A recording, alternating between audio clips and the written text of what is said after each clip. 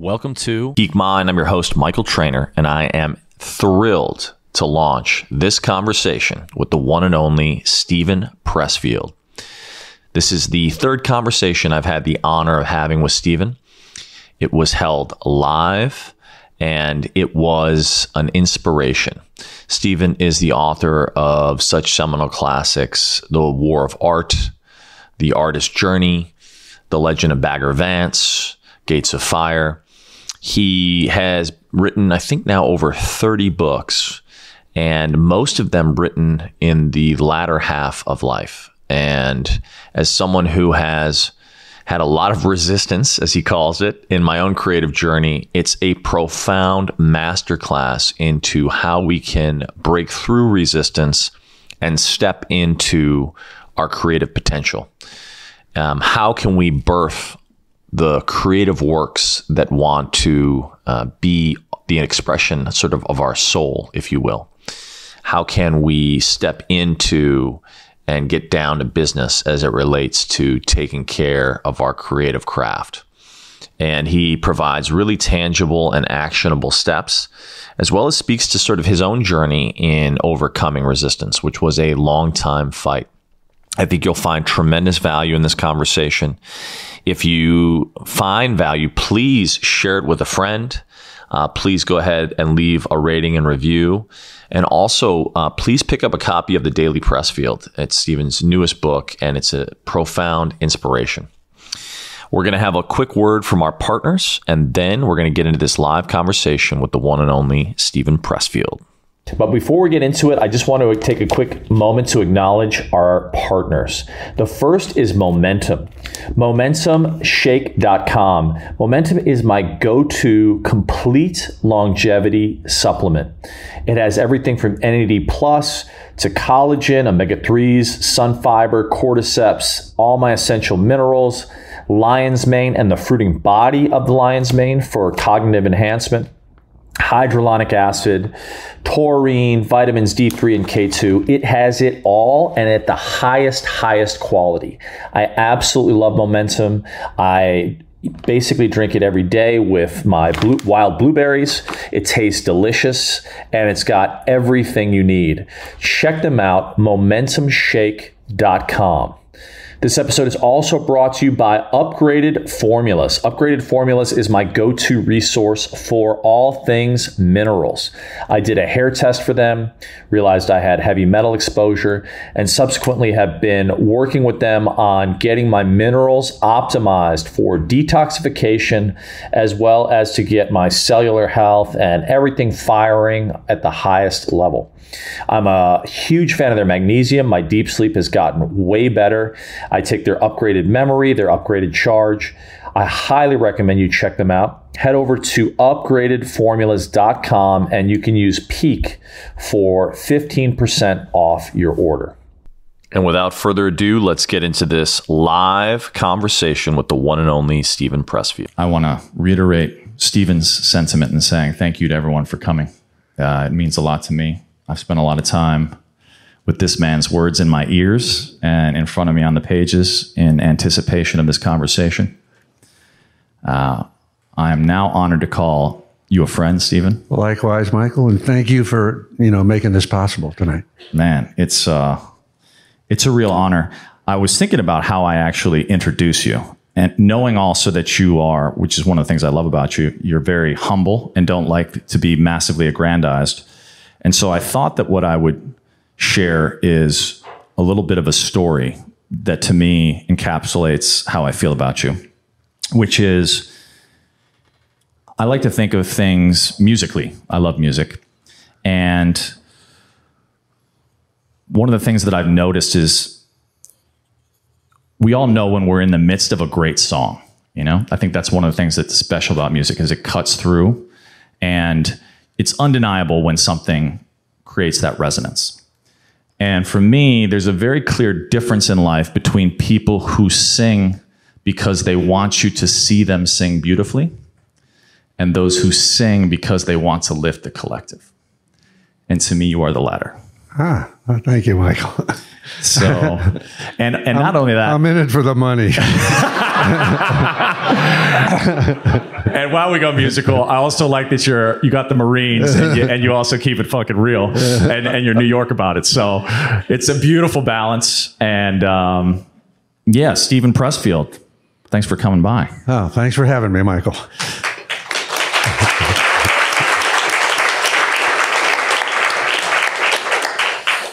So I thought we'd start off by laying some groundwork. Who here has read the book, The War of Art? Pretty good audience. Okay. That's just one of more than 20 books that you've written. But what's remarkable for me is that in Turning Pro, you talk about the fact that you, at least by your own declaration, turned pro at 31.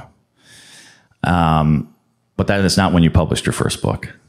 Can you share a little bit about why the distinction of 31 as the demarcation of the time that for you consider yourself as turning professional, turning pro?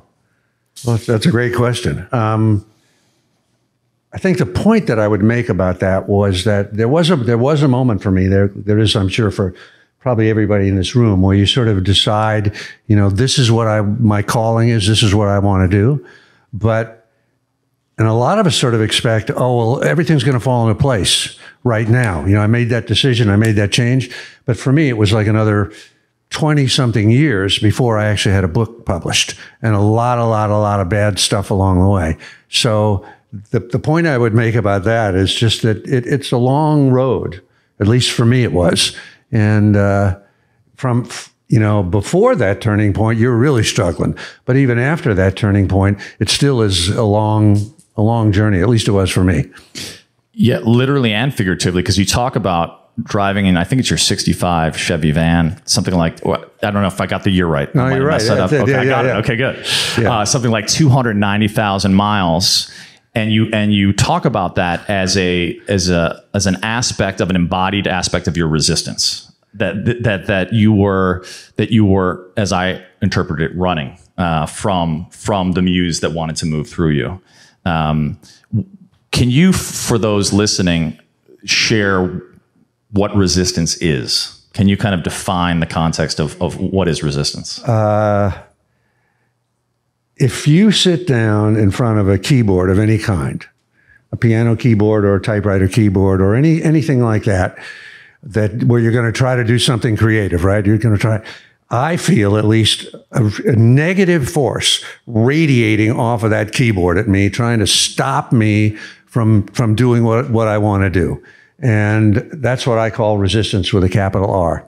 And when resistance sort of kicked my ass for like 10 years or so before and I didn't even know it existed, this negative force. I just found that I had no, I was racked with self-doubt. I was totally fearful. I was procrastinating.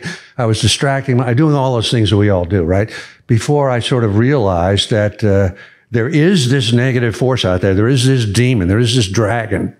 And that just giving it a name, for me, like I say in the start of The War of Art, if you've ever bought a treadmill and brought it home and let it sit in the attic, you know what resistance is, right? Or if you've ever sat down and tried to write anything long form or, done anything. I'm looking at my friend Victoria here, who I know she had a long battle with it. And, you all know what resistance is. So anyway, that was, for me, identifying that and giving it a name that was the moment at 31 that I felt like, okay, now I have a handle on at least what I'm fighting, and at least that there is something that I'm fighting. But then, like I say, it still was many years before the rest of it caught up. Yeah, you say something really beautiful, which you says, the fear with which a potential new book or startup or enterprise strikes us is directly proportional to how important the enterprise is to the evolution of our soul. And that really resonated with me. And you also share, at least in my understanding, that the resistance is commensurate with the degree to which that can be an evolution of our soul. Like, in other words, the more significant the dream, the more significant the vision, the more insidious and clever that dance becomes, and in terms of all the ways resistance will fuck with us. Is that accurate? And yes, and in that, and having danced now in that dance for some time, does it get any easier? Well, it never gets any easier for me. In fact, what I found is that we've talked about this, Michael, that resistance is a really diabolical force. And I'm convinced that it has its own intelligence. You know, it's a force of nature like gravity, in my opinion, but it's beyond that. You know, it's the devil, you know, I mean, it constantly changes shape. It's a shape shifting thing. And what happens for me is that resistance becomes kind of more nuanced as I get farther and deeper into the game. You know, I've been, you know, finding my way around it for, you know, 30 something years, but it's still finds new ways to fuck with my head, you know? And so, yeah. Going back to what you said before about the level of resistance is commensurate to the importance of the project. This is kind of one of the principles that I believe in. It's in the War of Art, that the more important a project, let's say you have an idea for a book or a startup or an album or whatever it is, the more important that project is to your evolution, to your soul evolution, the more resistance you'll feel to it. If you have some shitty little idea that doesn't really matter, there won't be any resistance at all, you know? But if you've got, you know, your white whale, your Moby Dick type of thing, there's going to be massive resistance. So the good news of that, and we've talked about this a bunch of times, is if you're feeling massive resistance to something, it's a good sign, because it shows that there's that dream inside you that resistance is trying to stop you from doing. So I always feel like when I'm experiencing those symptoms, you know, it's a good sign. I try to, you know, I have to tell myself that, but, you know, it encourages me that I'm onto something, or I wouldn't be feeling, you know, all this negative energy. Yeah. I want to let me ask you something, please, Michael, because we should make a conversation. I know that, you know, podcasting and that sort of stuff has been kind of your thing. What form has resistance taken for you, or was there a moment for you that, like that 31-year-old moment for me? Yeah, I would declare this moment as that in certain ways, which I'm going to get to in a second. So I'll rewind. It's a beautiful question. So for me, launching the podcast was a massive exercise in resistance. I don't know if anyone can relate, whatever that is for you, your book, your show, your podcast. So I started recording my podcast in 2014. Ah, really? I did not launch my podcast until 2019. And it took me, I don't know if I shared this with you at one of our breakfasts, but it took me actually, I took myself on a date to go see Fleetwood Mac here at the Forum. And there was a tribute to Tom Petty. And I love Tom Petty. And I wanted to go see him that year. But I was like, oh, no, I'll catch him next year. You know, it's too far to drive east side. It's an hour in traffic. Fuck it. And of course, he passed away. And so I'm watching this tribute to Tom Petty as I'm on a date by myself with Fleetwood Mac, which was not actually a depressing thing. It was very beautiful. Stevie Nicks is still the jam. But as I watched Tom Petty in this tribute, it was undeniable that he was singing his song. You know, that was a man his song. You talk about, like, I love how you write about, like, you know, you'll lay out a body of work like Bruce Springsteen and all his songs, or Bob Dylan and all his songs. It's like, it's undeniable that that's a body of work. And when I saw Tom Petty Free Fall and, you know, On Down, I was like, that's a body of work. And that man, like his music or not, he took a shot. Like, he sang his fucking song. And in that moment, I declared, tomorrow I'm publishing my podcast. And I was sitting on, like, but I had done an event with the Dalai Lama. I mean, I had, like, incredible conversations that were sitting in a drawer for 5 years. And I was like, I don't care if 2 people show up, I am publishing tomorrow. Because in my head, and I don't know if anyone relates to this, I had a huge ego conversation of, like, I mean, now podcasting is, like, ubiquitous, but at the time in 2014, it was like, you know, like, it felt like a CB radio club, you know, it's like, oh, okay. Yeah. You can't go from, like, hosting Beyonce on stage with 70,000 people, some dude in his living room. That looks like real bad on your career trajectory, you know? But ironically, of course, those who started in 2014 have seen a precipitous rise, because just like investing, if you start the earlier you start, the more it compounds. But thank you for the question. For me, this, which is the 250th episode of the podcast, wow, is now my commitment, and you guys are all here, as my commitment to take the show to the next level. So hence the video, hence the desire to host you, who is, you are one of the people I respect most on the planet. And yeah, it's my commitment to going pro in a bigger way coming up. All right. But the resistance has been significant. I bet it has. Yeah. To take this to the next level. Oh, yeah. 100%. Yeah. But to flip the switch on you again. So to me, what's interesting is, and part of the reason I take inspiration, and you and I have talked about another area where I'm massively in resistance right now, is writing my first book, which is 5 years in the making and no closer to being published. So that's another kind of shit sandwich that I'm working through. But what you said so beautifully, and the reason I always take inspiration is, you were how old when you published your first book? 52. 52. And you're on how many now? 20-something. 20-something books. Yeah. And that, honestly, you know, it's like that. I know Rich Roll's a mutual friend. It's like when he did that post where he's like, I didn't launch my podcast till I was 44. I didn't write my first book till I was 46 or whatever. Like, you to me are that and more, because to me, it's not only like you did one thing, you're consistently putting out work year on, year out. And the journey which you've embarked on is so profound in terms of how you went about getting there, right? Like the journeyman adventures. I don't know if you want to share any, but like you had a whole kind of blue collar journeyman adventure that led you to you know, that first book, which, as I understand it, when you turned pro, you went to, I think it was Big Sur, like with your Corona, your Smith Corona, I think, and a cat or something. Yeah. Can you tell a little bit about, because I think that's so powerful in that wasn't your first published book, but you put your all into that. Am I right? Yeah, I mean, there was the short version of this sort of odyssey that I was on was that, as a really young, dumb person in New York, I decided to write a novel, which was like, you know, way beyond my capacity in any sense. I had no clue what it was. And my life sort of blew up at that point. I was married, that ended, and I sort of fell out of the bottom of the middle class. And I was in that kind of state where I couldn't get like a white collar type of job, because if I applied for it, the stink of defeat was so strong on me that, you know, you would have those horrible moments where it was just obvious you were like such a loser that they could. And so I wound up, but I also didn't have any real blue collar skills. I wasn't a mechanic or anything like that. So I wound up for years sort of doing the kind of jobs that you only really need a pulse to be hired, you know, like working in the oil fields or picking fruit or that kind of thing, you know. Yeah.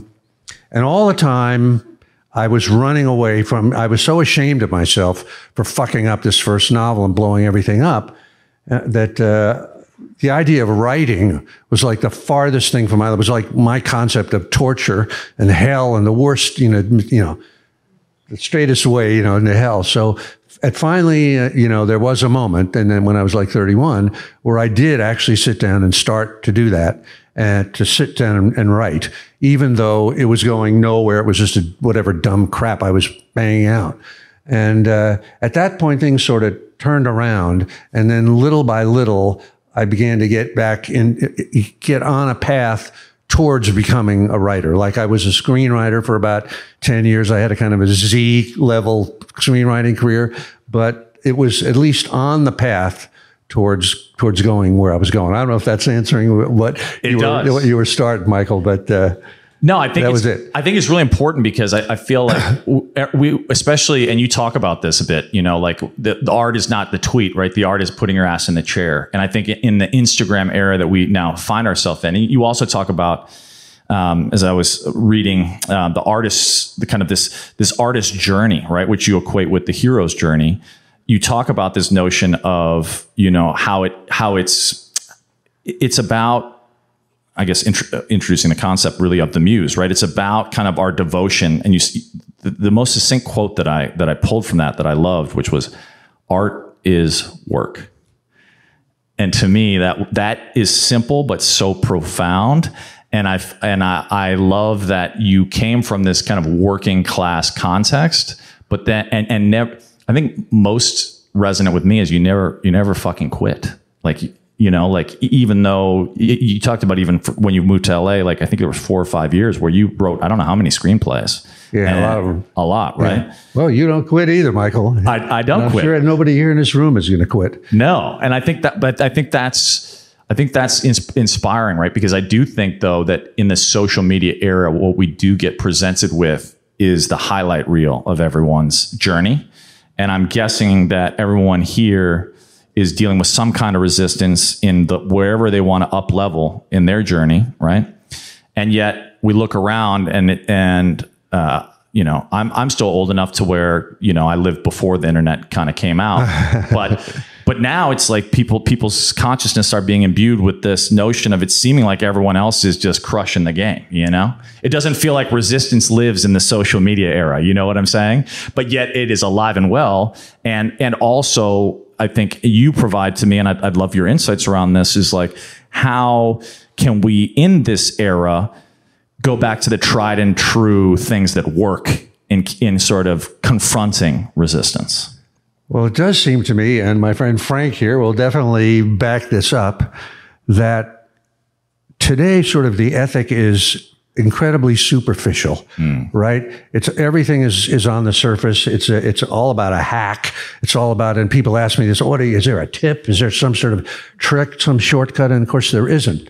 I mean, the real secret to any sort of significant work is working in depth, right? I always say that the first hour when you're sitting down at that keyboard, you can get to a certain level, but by the fourth hour, you're at a whole other level. And likewise, the first month, the first 6 months, you're at a certain depth of something, but at the end of year 2, you're at a whole, working on the same thing, right? Your podcast or whatever it is.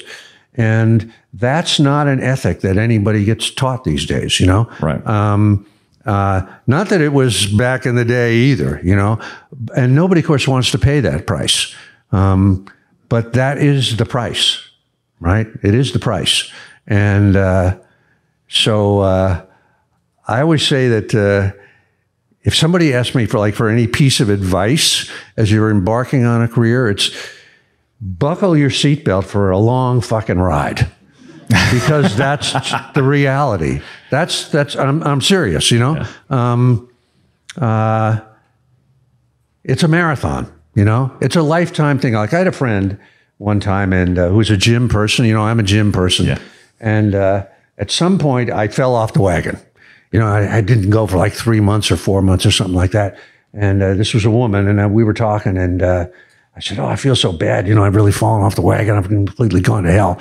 You know, and she said to me, "You know, this is a lifetime commitment, Steve. You and I are on a lifetime commitment here. So if you fell off for 3 months, no sweat. Get back and do it." You know, and that's sort of the concept of working in depth and of working over a long period of time is the reality of it, I think, for anybody. You know, maybe not for Neil Young, maybe not for Bob Dylan, you know, or Joni Mitchell, who when they were 18 years old, they were already great, you know, but for the rest of us, it's a long road.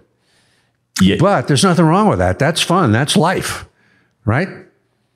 100%. You know, you'll look back on these days with your podcast as like the best days of your life, I'm sure, Michael.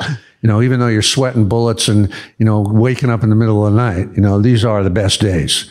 No, it is. I was thinking about that today, actually. I was like, you know, I don't know if anyone can relate to this. I did a ton of research. You know, you've been literally in my ears all week. Got all the books. And I was like, today, I was like, you know what?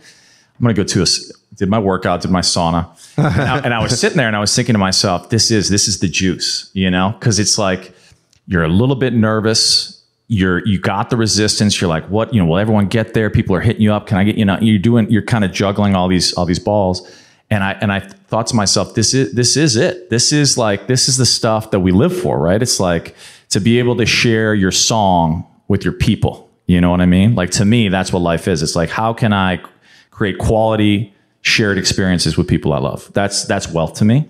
And so, yeah, this is the juice and the struggle. But you did say something to me once, or I read this in one of your books, where you were like, the muse does strike me every day, but that's because I show up every morning at 9 a.m. with my boots on, kind of thing. Well, that was a quote from Somerset Maugham. Okay, beautiful. Where somebody asked him, do you write on a schedule or only when inspiration strikes you? And he said, I write only when inspiration strikes me. He says, fortunately, it strikes me every morning at 9 o'clock sharp. So. That's work. That's work. That's being a pro. Yeah, I remember when our last conversation, I actually had the good grace to come to your place, and I remember you and seeing your desk. And what was pretty cool? Messy, yeah. You do work. It's your den, But what I like is I had this kind of image of you, and I think this is a cover of one of your books. You've got these boots, And you talk about things, and you've written books, obviously, about military conquests and whatnot. And I think it's a beautiful counterbalance to some of the spiritual concepts that I think are embedded in your work, although you don't talk about them in that way. But you do say at one point that when you go to your desk every morning, that you say a prayer to the muse. I do, and I think.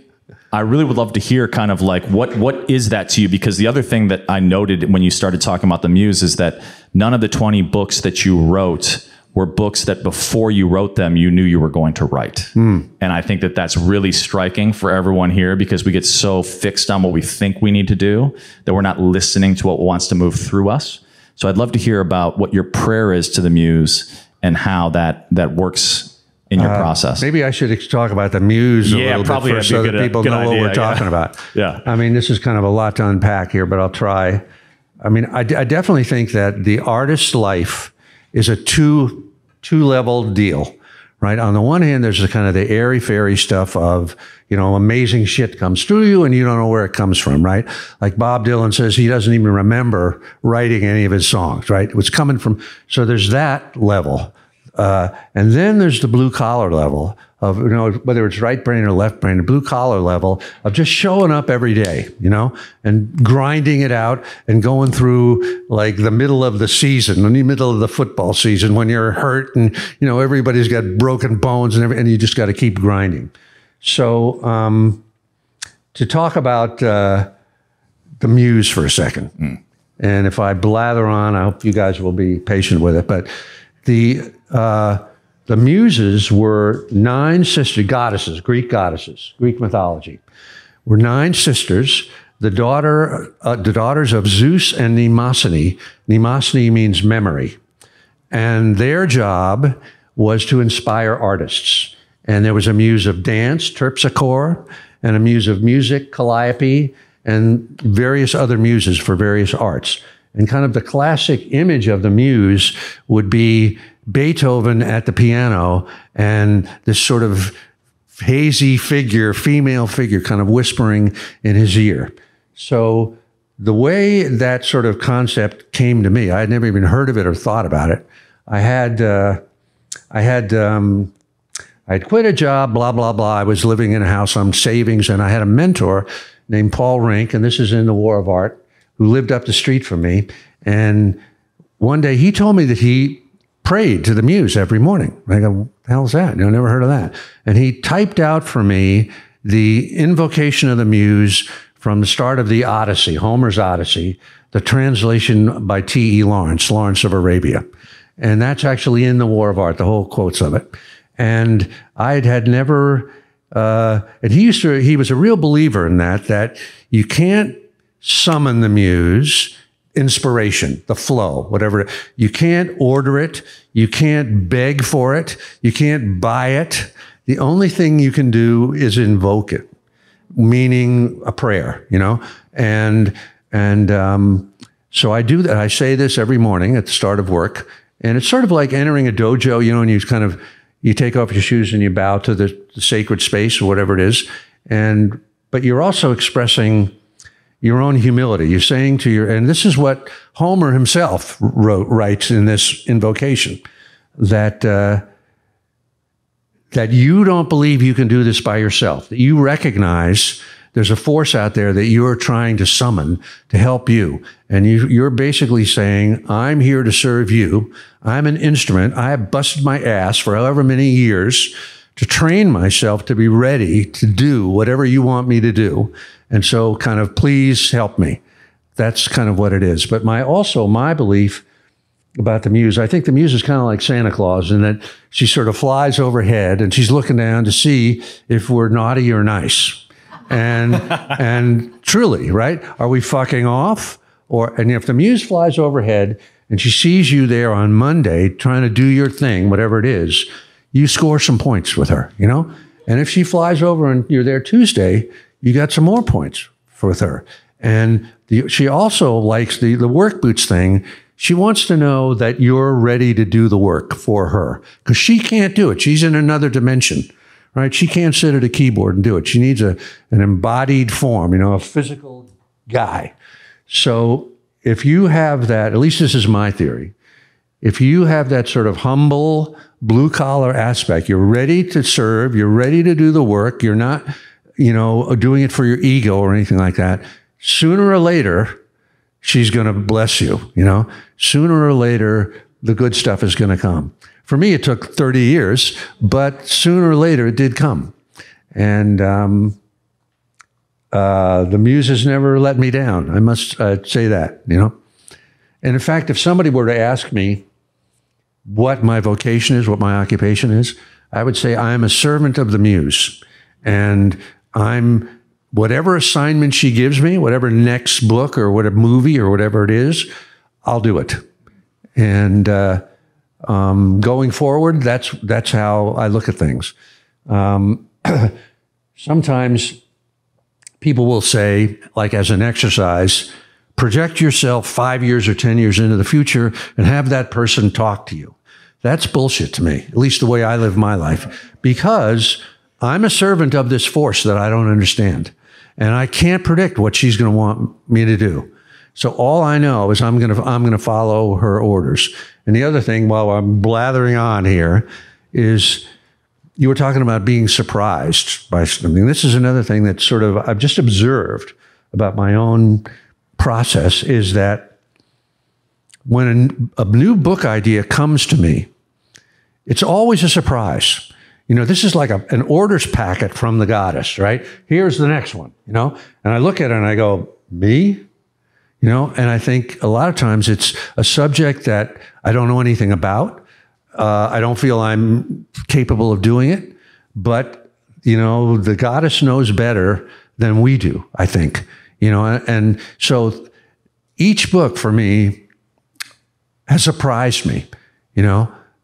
Where did that idea come from? Only when I look back on it and I go, oh, that makes a lot of sense now. But while I'm doing it, and particularly in the beginning, I'm full of self-doubt and wondering why I was picked to do this particular assignment. But I think that's the way the universe works, I think, you know? If you're not surprised, something's wrong.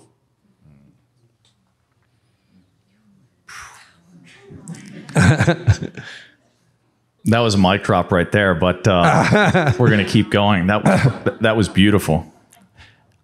I feel like this notion of being a vessel, being in service to something, I think of it like the more. I feel like there's a more that wants to live in all of us. That's more than the ego, right? It's like, and you talk about this concept.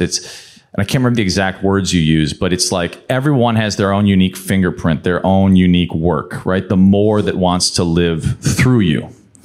And in my sense of it is that the work of our lives is, as artists, to get out of the way of our, you know, to stop being servants of our ego and to surrender to that place, for lack of a better term. And show up in all the hard work that entails. I think that's exactly right. Yeah, to that divine cosmic force that wants to move through us, that wants to live through us. Like I think you talk about the oak, the seed of an oak tree. Yeah, wanting to evolve into the oak, like it's its essence. And I feel like all of us have that essence and our own unique song that wants to live through us. You know, and the question is, to me also, and this is just being evoked from what you just shared, the book I'm working on, which you already know, but I haven't shared publicly, is around this notion of what is the music that wants to live in the space between people, and how do we become instruments for that song? And I think a lot of times I love music for the metaphor, but I think we bang our heads against the wall trying to recreate a hit song that we've heard, someone else's song or the song we think we're supposed to sing, but we don't listen to, you know, that song that wants to live through us, you know. And I think about like John, Paul, and Ringo. They all probably had beautiful individual songs, but man, when they came together and they actually listened, I'm sure that the combination of those, of the way that the muse wanted to move through them collectively, obviously it's something that's touched many of our lives. So I'm really moved by this notion of that song that wants to live through us and being in devotion to the more. And the way that you describe it as it relates to the muse, I think, is of the most beautiful articulations I've heard.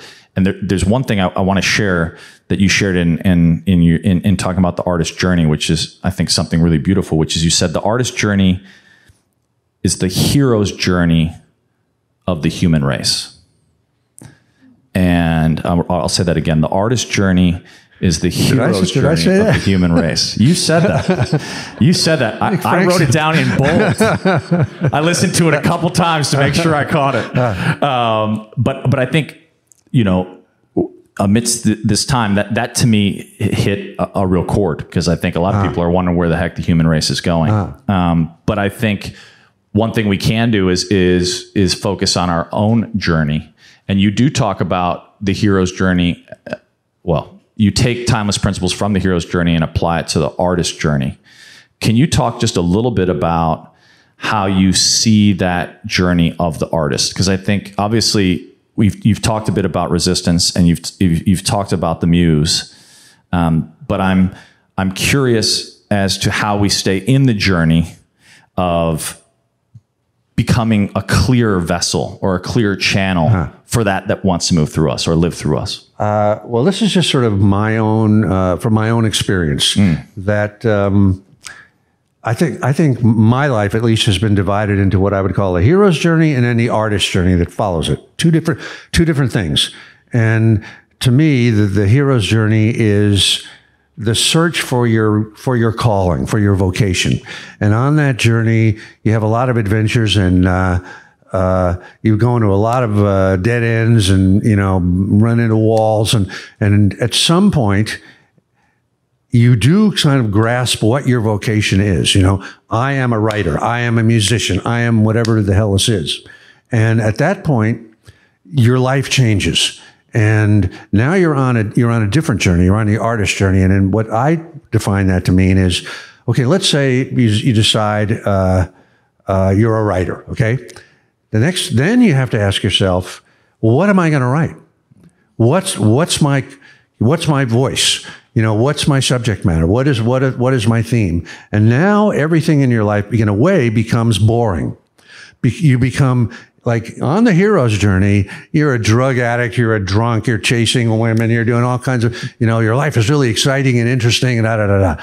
Then when you hit, like, the artist journey, that's when you kind of stop, you find a room, you know, a safe place, and you sort of turn inward and you go, okay, now how am I going to discipline this instrument that I have, you know? How am I going to learn my craft? That's when you start to read. Frank and I were talking the other day. Read the books, go see the movies, absorb the canon of what came before, you know, and then learning those, I call them soft skills, but they're not really soft. Self-discipline, all the things you need to do to overcome the various, you know, freakouts that happen along the way, so that you become capable of enacting whatever your vocation is. Now, some people, like Bruce Springsteen, I think, or Bob Dylan or Neil Young, they hit that moment young. God bless them, they're lucky, you know, I envy them, you know. And they're, you can track like Bruce Springsteen's albums, and they're on an absolute course. You see, he's on his artist journey, right? He's got his theme and he's just refining it, finding the people that he can work with, Clarence and everybody else, and learning how to go into the studio and produce a sound and how to write and all that kind of stuff. So that's the artist journey. And I hope that a lot of people in this room are on their artist journey, but if they're not, you will be, just keep plugging for it. But your life then does become much simpler. And, you're in the studio now, you're working, you're in the dojo.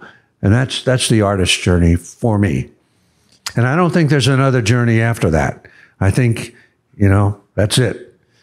Yeah, what strikes me is that notion of committing. It's like finding the sacred in the mundane. At least a lot of what I feel like your work embodies is putting in the reps. Like, I think especially, and we're recording for those listening around the world. We're recording in Venice, California. This is a place that people like to chase the ecstasies, the ethereal, so to speak. And what I like about what your work embodies to me is you actually take very profound topics, but you ground them in reality. You ground them in the day-to-day, like, you put your boots on, you show up, you do the work, and sometimes it doesn't look sexy, but guess what? Like that's when the muse moves through you, right? It's providence. It's like when you commit and you turn pro and you fully go for it, that's when actually the ideas strike. Yeah. And you get out of your own way. Let me jump in and just say something. This is something people don't talk about a lot about the artist's life. Is there's a tremendous amount of tedium. If you are, and it breaks people's spirit because they're not ready for it and they can't handle it. But, if you're thinking about, let's say you want to be a concert pianist, how many times do you have to play scales? Or how many times do you have to play Rachmaninoff's, whatever it is, until you can do it? So much of that tedium, right? Or to be a dancer, to be, like the gym, right? How many reps do you have to do? And it's, we were talking about working in depth as opposed to working on the surface. That's another thing that they don't teach you right at the start. They don't tell you. It's going to be boring. It's going to be tedious. You're really going to grind, But that's a big part of the reality. When we see Beyonce or somebody doing their amazing shit on stage, we don't think about all the hours that they put in to get to that point, Somehow nobody talks about that. I don't know why. I always think it's fascinating. Yeah, you're in devotion to the things that happen behind the scenes that gets you to that place. I feel like you're not a big pomp and circumstance devotee, which I think culturally, unfortunately, we become transfixed by the pomp and the circumstance and lost we're transfixed by the sauce, but we've lost the meat. We've lost the meat and potatoes of it all. And that's what I love about your orientation and also the inspiration you've been for me. For those. And in a moment, I want to actually maybe take a question or two from the audience. We're going to get, probably won't have time for a ton of questions, but we're going to take a couple questions. But for those who are is anyone going through a creative struggle right now or like everybody in a roadblock? Okay. Thank you for your truth. So for those listening, a lot of hands were raised. So I think that, for those who are in an acute place of, let's call it stuckness, writer's block, what have you, what's obviously you got to do the work and show up, but do you have any thoughts that could be helpful for people who are currently in a place of being stuck or are embattled with the fear of the next step to support them in their creative journey, their artist journey? And I know there's no magic bullet, but do you have any sort of anecdotes or thoughts around how people can maybe take the next step? Michael? not a hack. Here's what I'm thinking about. Bust your ass for the next 30 years. Yeah. That's pretty good. But I do think that I think of my work as a practice. Like if you think about having a yoga practice or having a martial arts practice is something that, or a meditation practice, right, is something that it's ritualistic. It's something that you make a deal with yourself that you're going to do every day, preferably at the same time, in the same place, because energy gathers around that thing, and that the practice, the aspiration of the practice is that by doing something physical, like martial arts or meditation or yoga, you're trying to get to a spiritual place, trying to get out of the ego and into this capital S self. And so my kind of quote unquote advice would be to think of your art, whatever it is, writing, whatever, as a practice, that you're doing it for its own sake every day as a kind of a ritualistic thing, and eliminate the concept of, did I do good today? Am I getting anywhere? It's just to do the practice each day. And no matter if it's tedious, if it's boring, that's part of the deal, but if you keep hammering, good things happen. There's no way that they won't happen, because the goddess is flying around and she's watching. And if you're grinding, she likes that, and sooner or later, she'll make it pay off. There should be no such thing. There is no such thing as writer's block. It's resistance. It's somebody being defeated by their own self-doubt or their own tendency to procrastinate or to give in to distraction. And so, it's a hardcore thing to say, but you just have to overcome it. That's all there is to it. Yeah, you said the amateur tweets, the pro works. Yeah, true. Yeah. I love that. Yeah. It's work. But art is work. Art is work, and we are in the age of distraction. I mean, Yeah. I'm sure there are always distractions, but we are now in a algorithmic modified distraction universe. And what you're presenting basically is an antidote for distraction. Yeah, I guess. I see it. I mean, I have a rule of thumb that I apply to myself in those instances. When in doubt, it's resistance. And Frank and I, we had breakfast today, and we were just talking about this, that we were asking, he was asking me, or I was asking you, I forget, Frank, are there times when you kind of drop a project and you go, and I say, I never drop a project, because I think it's better to go to the end of something and finish it, even if it's no good, than to quit halfway through. I don't know if that's true, but quitting was always my pet noir. I could never get to the end of something. So I have a kind of a bugbear thing about that. I've got to fucking finish something, and then move on to the next thing. Yeah, you actually talk about in the artist journey of this notion of the artist starts, they know how to start, and the artist finishes, they know how to finish. Yeah. But of course, we don't know that at the start. Again, Nobody teaches you that.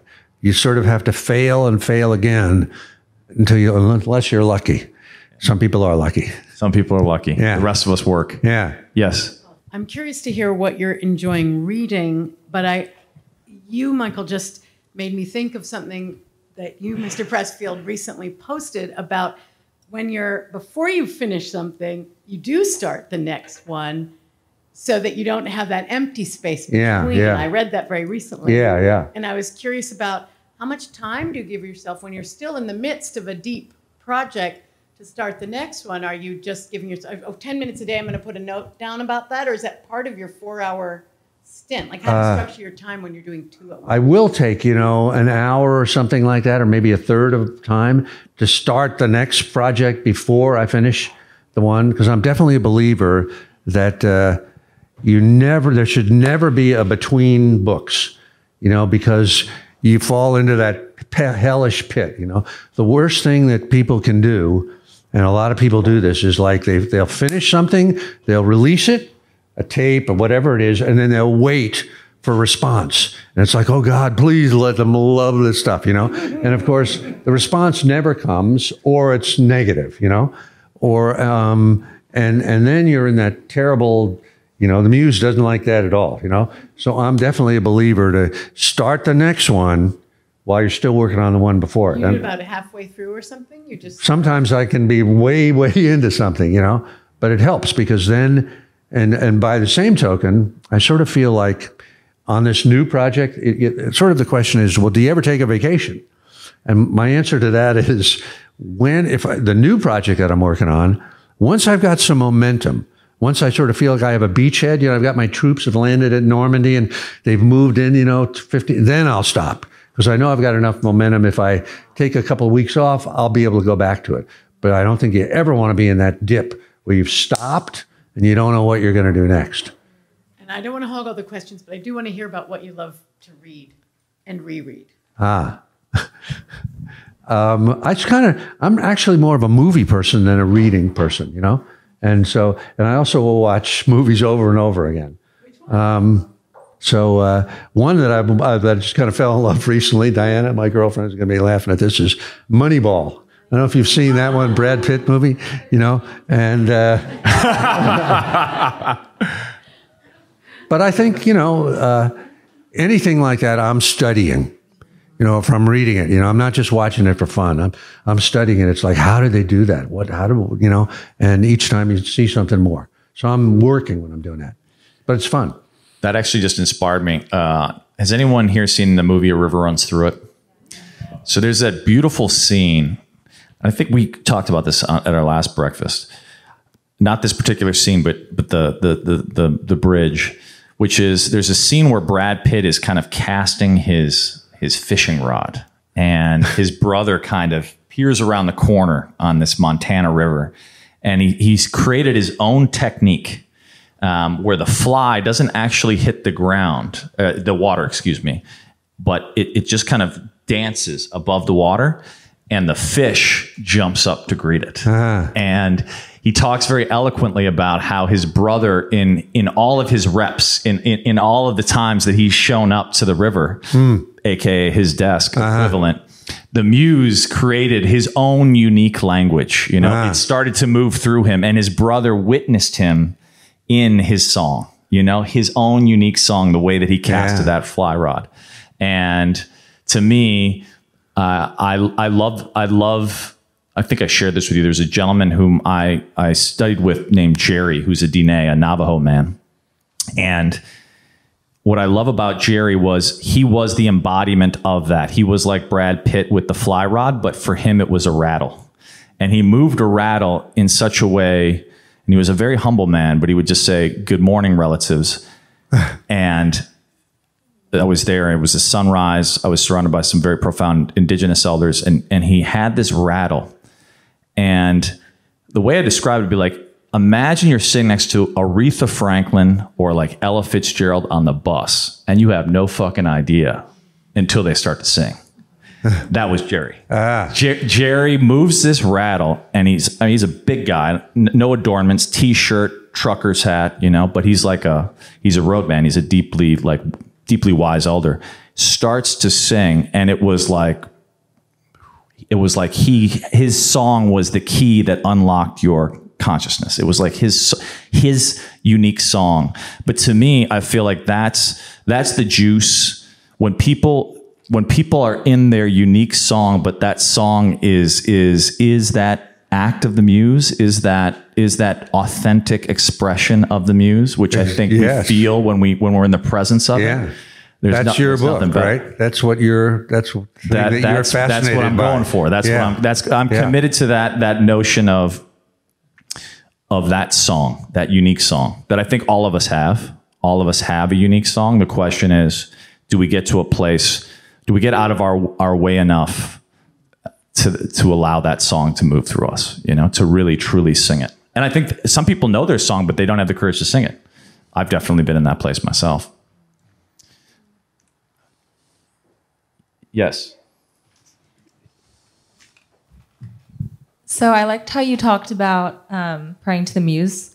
I thought that was, like, in my head, it was very a holistic approach. I almost thought of like Eastern medicine. And I guess what I'm going to ask you is, what is your Western medicine approach? So like the praying is preventative action, like pray to the muse to cultivate everything you need for your art. But say you wake up one morning and, like you said, like your art is your practice. You know you're supposed to do it, but you just can't get out of bed, or you can't do it. Do you have like a mantra or like a method or something that's like going to snap you out of it? Like a Western medicine approach. Like, I'm already sick, but like, help me do my art. I mean, I think it's, you know, sort of the just do it concept. You know, there really is no substitute for taking action, you know, when you don't want to. You know, it's like I mean, people have said this before, but I certainly believe this, that a lot of times someone will think, well, I don't really feel like it right now. I don't really feel it. I don't have the mood. I don't feel like I'm ready to do that. That is complete bullshit. Nobody cares, what you feel. You have to, at least for me, I have to completely dismiss that, and say that to myself, Steve, I don't care how you feel. Do something, maybe you can't do everything, but do something. Yeah. It's a hardcore thing, but it's the only way, as near as I can tell. And that's an antidote to life in LA, by the way, where people operate based on a lot of feelings. So it's nice to hear. I lived for years kind of following my feelings, like I thought that was the way to, but no. It's like a New Yorker in me. I feel like in LA, thank you guys, by the way, for all showing up. We actually have a full room. But in New York, what I loved is they'll be like, hey, you want to get a coffee 2 weeks from Tuesday at 8 a.m.? Yes. And that's like you, 7 a.m. breakfast. Yes. I don't have to check in. You'll be there. Yeah. Right? 10 minutes before 7 a.m. LA, it's kind of like, I call it a soft yes. Yeah. Love to. Let me check my horoscope. Let me check traffic. Let me see if I get a better option. And then I'm a maybe. Yeah. Yeah. Yeah. Okay, we got time for maybe one or two more, and then I'm actually gonna ask, because the other thing that we have not yet talked about, which a lot of my the quotes that I just shared are from a book, which is your newest book, and I read this book and loved it. It's called The Daily Pressfield, and what I loved about it was. And I think because I'm guessing based on the forward, but our mutual friend Ryan Holiday was part of the inspiration and catalyst for this. If anyone here reads Daily Stoic, great thing. Definitely recommend tapping in. But what I love was that kind of structure applied with your unique insights from 20 plus books worth of goodness. And then applied over the course of a year, which I think is a really unique format. Did this come from a conversation with Ryan? What was the genesis for this book? He was just saying to me that the Daily Stoic that he wrote, which is a 365-day thing, was one of his most popular books. And he said, you should do this too. He said, you've got so much stuff. You should put it together in a cohesive form, and people will like it. It'll do good for people. So I thought, it is the 365-day format is kind of a great way to kind of like if anybody is about to start on a long-term project, a 1-year, 2-year project, a book, screenplay, a long-form fiction, anything you're doing with podcasting, that a 365-day format is a great way to take somebody or to sort of mentor someone from day one all the way through to completion, a little bit like the I Ching, where you can also open it to pick a day, day 151, and to see what it says, So anyway, it was fun to do.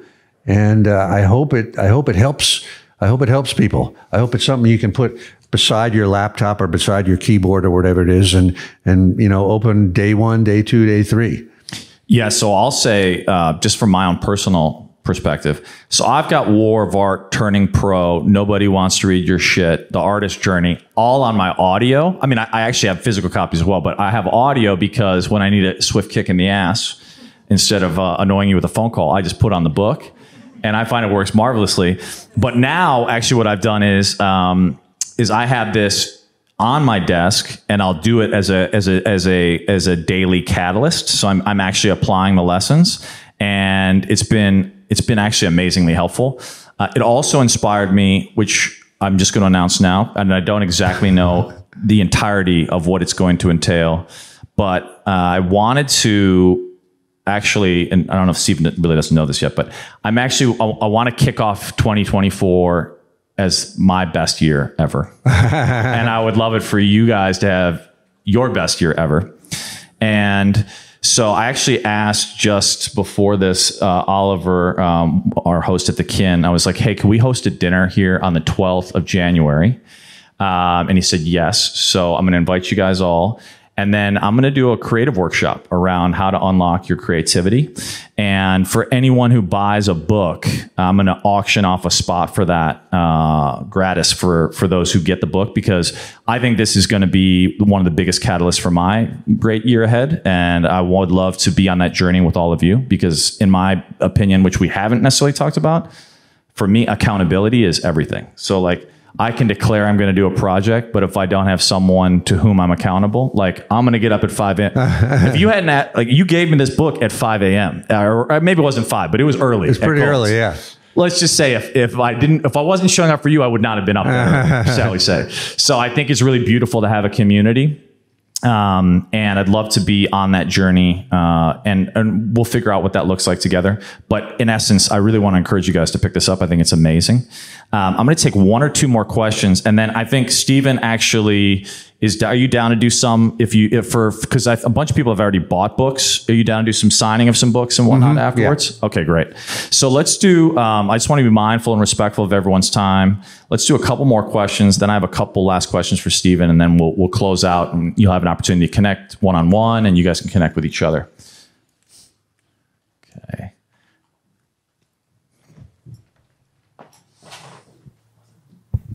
Okay, thank you so much for having this conversation. As an expert on resistance that you are, thank you so much for normalizing resistance and reframing it actually as an indicator for being about for something big. I was wondering if you have some wisdom to share about the origin of resistance, because you could equally say, would the Buddha have resistance? Why does the muse like it when we are grinding? Just one thought on that. Stanislav Grof, the founder of transpersonal psychology, who has done a lot of research around the birth process, compares the creative process with the birth process, which is a painful death and life battle. And potentially the creative process is coming as almost like a trauma response from being engaged in a deeply meaningful creative endeavor. What are your thoughts on the origin of resistance? Why is it so innately part of the creative process? It's a great question, and I don't really have any fantastic wisdom on it. But it does seem that there is a devil, you know? There is a negative death force out there, you know? And it seems to me that we live on the material plane here, you know, flesh and blood, and above us is a higher plane that we're trying to get to. And the insight for me is that there's something in between those two that's trying to block us, that's trying to block what's coming from above to us and trying to block our prayers going up toward us. And I have no idea why it's there, but it is there, you know? And I look at it in a very sort of a simple way. It's just something that we have to get through. I don't have anything, you know, more theoretical than that. Thank you. I will say, just from the listening to your question, and also, have you heard, and maybe Stephen, you can talk about this. I had never heard of this. I think, forgive me if I'm mispronouncing it, but the daemon, or So at first when I heard it, I thought he said demon, but then I was like, oh, daemon. And the essence of it was this notion of our inner genius.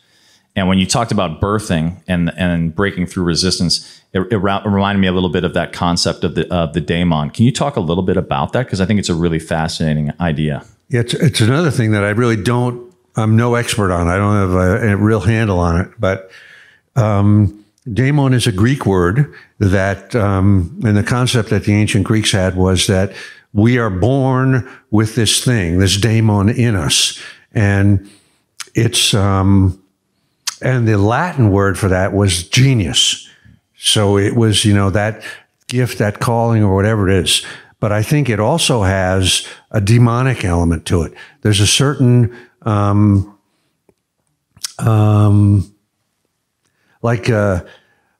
wrote a book about Alexander the Great called The Virtues of War. And one of the themes of that, and it was told in the first person by Alexander, one of the themes in the book was that he felt he was in a duel all his life with his daemon. And his daemon was Alexander, but it wasn't the person that he was. It was this other thing. And he felt that it was crueler than he was, stronger than he was, smarter than he was, much more depth. It tapped into powers that he didn't have. And he felt that it could kill him, and that people did take their own lives because their daemon had possessed them. So again, I'm not really sure what that is, but I do think that artists in one way or another tap into that sometimes. And I think when you see great actors doing their thing, you know, or an Aretha Franklin or anybody that goes to that incredible level, that they're somehow tapping into some other entity that is them, but is really not them. And I'm not sure exactly what it is, but it's big medicine. Genius. I mean, Leonardo, where did all that come from? They had that, you know, it's sort of the oak. What's in the acorn? That daemon, that genius is in there with all right down to every leaf that's going to come up. What resonates with me about that is I think oftentimes there's this, I think, potentially fallacious notion, but also rooted in some truth, where there's this notion of the tortured artist, right? Like we almost have to be in our darkness to produce our best work. And to me, that doesn't resonate as true. Like I think a lot of people, for example, who have gotten sober, have produced, you know, Bradley Cooper talks about that. Like he never would have produced the works he produced if he hadn't gotten sober. But I do think others. Like I just watched this incredible Mac Miller performance. I didn't even know much about Mac Miller, and I watched his Tiny Desk performance.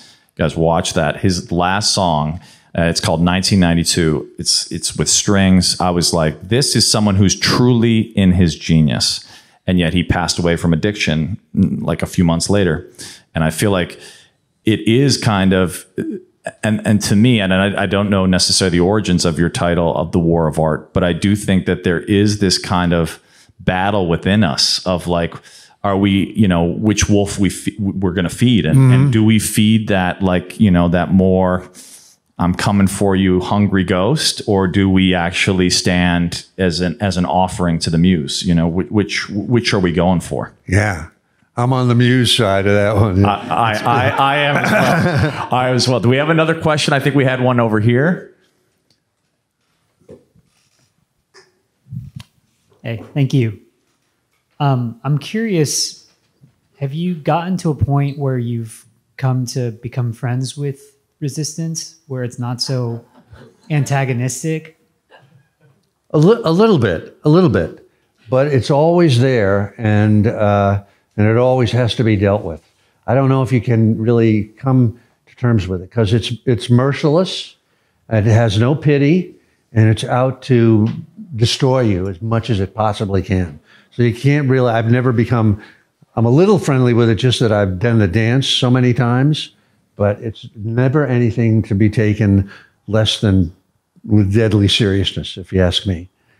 And on this, I want to say a sidebar thing. On the subject of books, I want to recommend 2 books to you guys. They have nothing to do with me.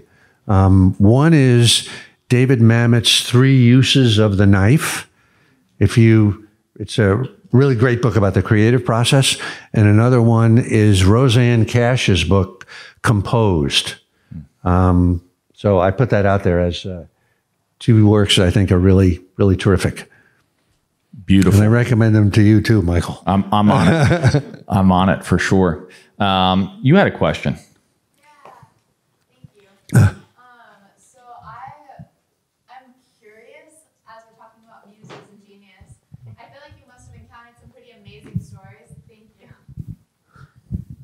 I feel like you must have encountered some pretty amazing stories of people encountering their muse. I feel like in my life, there seems to be a genesis of that. It starts somewhere.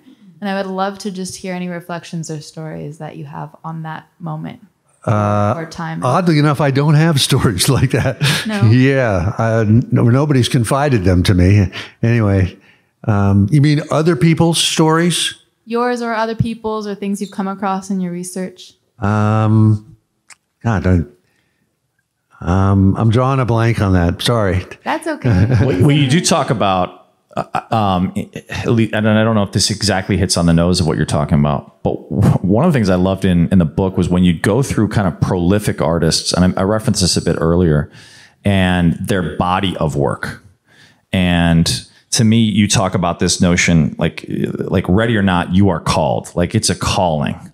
And if you actually stay in the call long enough, then even though, as I understand it, you don't know what's going to come next. Like just as you didn't know which book was going to come next, yet there's this through line through the calling. Like you read out, for example, Bruce Springsteen songs, and then you read out Bob Dylan songs, and then you wrote out actually your books. And there, it feels like to me there's a micro and a macro, and there seems to be some kind of a cadence to them, as in like you don't necessarily know why you're being called to that, but there's a fingerprint that is imbued through it. Like you talk about Bruce Springsteen, it's like the blue collar struggle, but yet there's a redemption, you know, like there's like that's his kind of thing.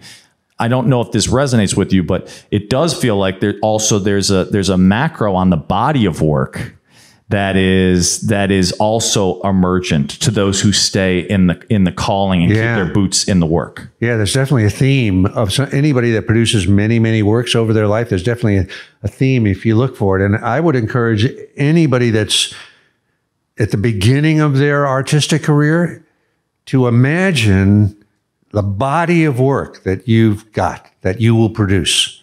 You know, if it's music, imagine all of the albums or shows or whatever it is. If it's books, imagine the bookshelf that's there, because it's there. It's there.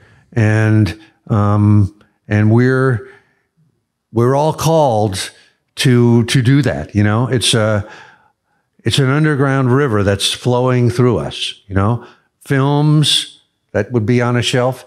And I would just say, believe in that if you can. Because a lot of times we think, oh, if I can just, this is me too. Oh, if I can just do the first one, you know, or just the first one, or maybe the second one. But really, there can be 40 or 50 of them, you know? And we're all living longer these days. We hope we are. So there's a lot of stuff out there that we all have that body of work in potential.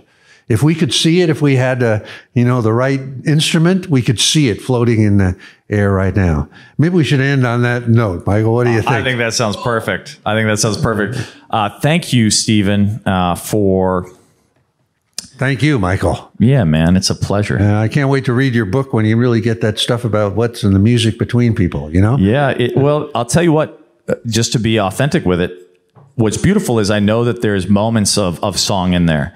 But what I've found in the writing process, and you've actually been very inspirational, is it's getting out of our own way, or getting out of my own way, make it personal. So it's been a beautiful journey, and you've been very, very helpful. So let's give a hand to Stephen Pressfield. Thank you, guys. Okay. Thank you. Thank you, guys. And there you have it. I hope you enjoyed this conversation with the one and only Stephen Pressfield. If you did, please share it with a friend. I know that there are many creatives out there that would benefit from his insights. Please pick up a copy of the Daily Pressfield. You will not regret it. It's amazing.